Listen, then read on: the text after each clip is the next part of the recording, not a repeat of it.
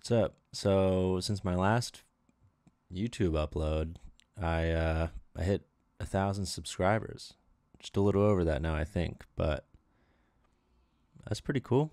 So I just want to say before I started this video, thank you to everybody that's subscribed to the channel so far and makes this seem a little worth it once you start seeing results. I know it's only 1,000 subscribers, but still. I think my goal was to get to 1,000 by the beginning of the summer, but that didn't happen. But that is also my own fault because I stopped making videos for 3 months. So anyway, thanks for those of you that have subscribed so far. Those that have written comments, send me DMs on Instagram, and just showed me a lot of encouragement to keep going and making these videos. So I appreciate you.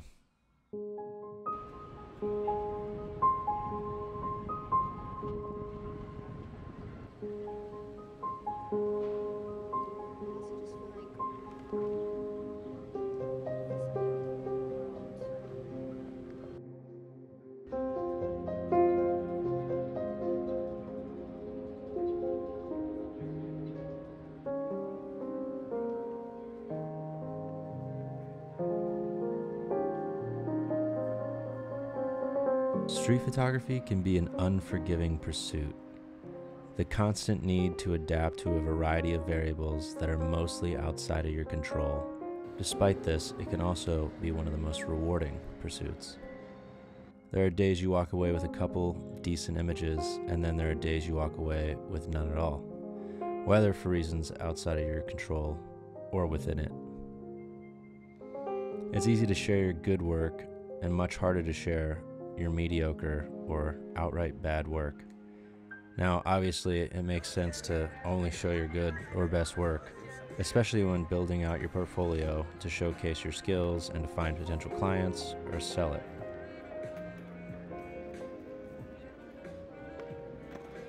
But the problem with only showing the great stuff, I think, can set unrealistic expectations on some aspiring artists, although self-imposed.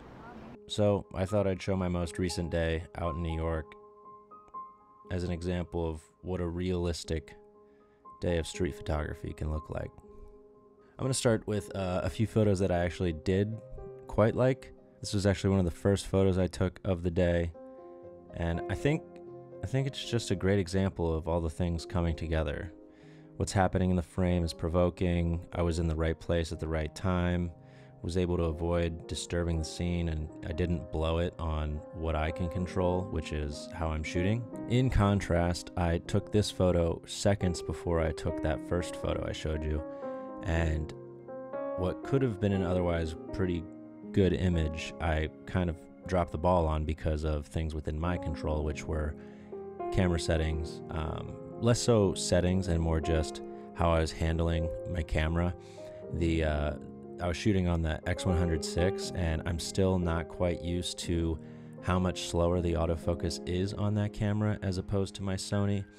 And so I get a little, I don't even know what you would call it, like whiplashy with the camera when I'm out there, because the Sony I could just whip around. It would snag onto the target, boom, never had to worry about it. But with this, I've been trying to be more conscious about slowing down, allowing the camera to have time to focus on the subject if I am using autofocus. And yeah, so that's just one of those examples of could have been a good photo, missed it because of things that were within my control, not outside of it. Another photo I liked from the day was this subway shot that I got. I weirdly almost didn't take this photo, but I'm glad I did because I just love the layers throughout it. The balloon makes it feel playful, the colors as well. The girl with the sunglasses, the guy to the right standing kind of rigidly and stoically almost. The kids sort of hiding amongst the randomness of the scene, and even the people on their phones. It's so random, yet looks as if it could have been posed. And I think that's what I like about this photo, is it's almost surreal in a way. Now, I don't want to just review photos in this, so I'm going to show 2 more photos that I actually did like from the day, and then we'll move on to the bad stuff.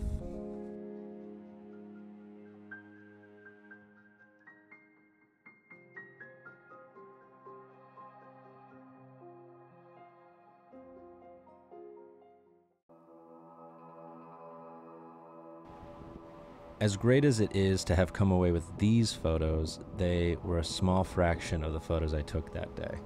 I actually didn't take close to what I would normally take in a day on this day for some reason, so don't have a lot of examples, but the ratio of good to bad is still, you know, more bad than good.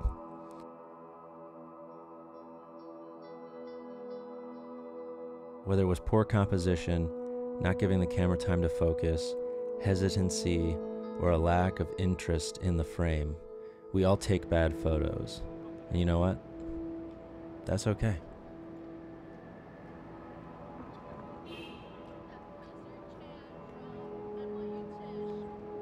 If anything, it makes it better. To walk out your door and to know everything you shoot that day is going to be a masterpiece would not only be boring, but would take away from the value. Imagine not having a great day of shooting and culling through the photos from that day to be surprised by just one good photo. That one good photo becomes the motivation to get out and shoot again. Just as only taking portfolio-worthy images would be boring, only taking bad ones would be deterring. But you need to take a bunch of terrible photos first, and at some point, you'll find the one that starts the itch no amount of scratching will relieve.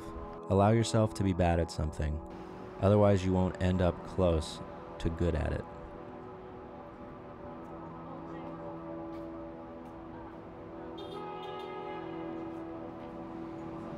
I believe my YouTube channel, for example, has been a great way of overcoming that. I'm no master videographer, and the videos I'm making aren't these crazy pieces of work, but the more I make myself do it, the more I learn, hopefully with time, of making bad things or mediocre things. I end up better at doing these things. Same with photography. The hard part about all of this, though, is just getting out of your own way.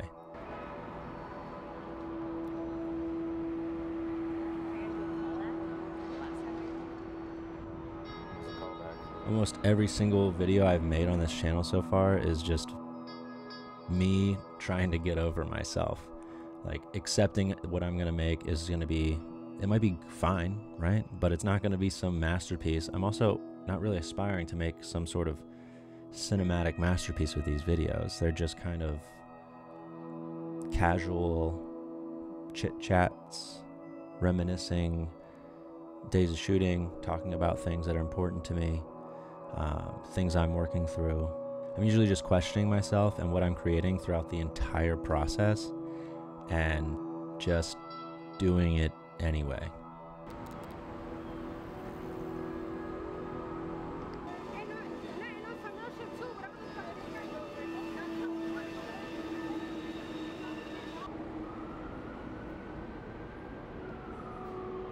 Much like photography, you need to put in the reps before you create something great.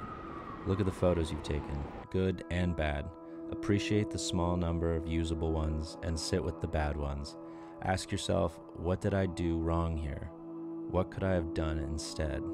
Use the plethora of bad photos you'll take and learn from them instead of seeing them as a reason to quit. I'm by no means an award-worthy photographer, an amazing videographer. I'm just creating what I want to make for my own sake, and in turn to let others know they aren't alone in their struggles. It's easy to throw a highlight reel online and show off, but I'm looking to share more than the wins. This video seemed a little all over the place, so if you made it this far, thanks for watching. I hope you got something out of this, and go make something bad.